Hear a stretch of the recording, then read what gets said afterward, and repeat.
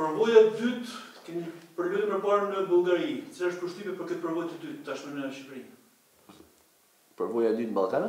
No. Jashtë Macedonia. Aha, okay. He's saying that the second experience out of Macedonia. So you tried to play in Bulgaria, now the second one is now in Albania. What is your impression? My impression is that a lot of the teams are possessing a lot of qualities. It's very aggressive league. Comparing to Bulgaria, over there it's more technical, here it's more physical. So it takes a lot of running, hard work with the team to be able to take points from every game. Në krahasim me Bullgarinë, atje besoj që kishte një futboll më tepër teknik, kurse këtu shaf që ka një futboll fizik, një futboll më agresiv dhe për të fituar domosdoshmë duhet të vraposh shumë, duhet të përplasesh shumë. Are you satisfied on what you found here to Vllaznia?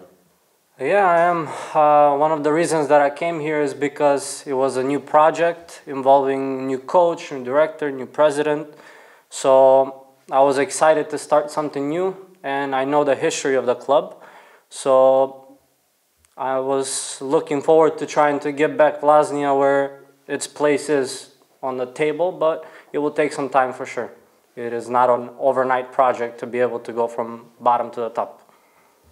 Po thot jam I kënaqur, bashkova thot sepse kishte një projekt të ri, sponsorë të ri, president të ri, drejtor të ri dhe un kam lexuar për Vllaznin dhe është një klub I madh dhe shpresoj që të rikthehet aty ku flitet domosdoshmë se Vllaznia ka vendin, sigurisht nuk është një diçka që nol menjëherë, don kohën edhe. Bojkoti I futbollit shqiptar për rreth 2 muaj, sa mendoni se ka ndikuar tek forma sportive vet skuadrës apo edhe vet Isaevski? How much does it influence the 2 months boycott of the Albanian football to the shape of the team and to your shape?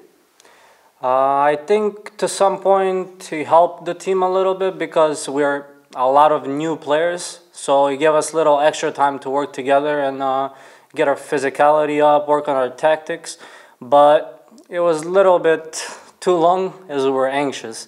But I think our job is just to train, be focused, and get ready for the games. The boycott was outside of our interest, so to say.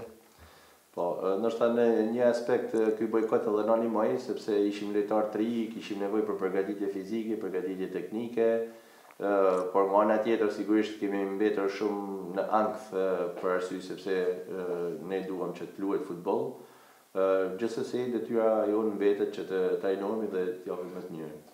2 fitore radhë zyrtare, një për kupë e Dëvodhën dhe tjetra me Apollonia për kampionat. Do të jetë treta rekord? 2 official wins, one for cup against the Volley and the second for the league against Apollonia. Do you think there will be a third one?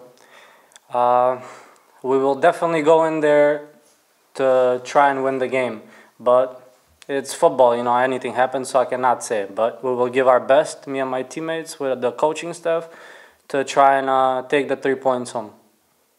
Patjetër që ne shkojmë atje për të luftuar për 3 pikë, por sigurisht ju dini që është futboll dhe gjithçka mund të ndodhin dhe nuk mund ta themi domosdoshmë që kjo do të ndodhin 100%, por ne do ta luftojmë.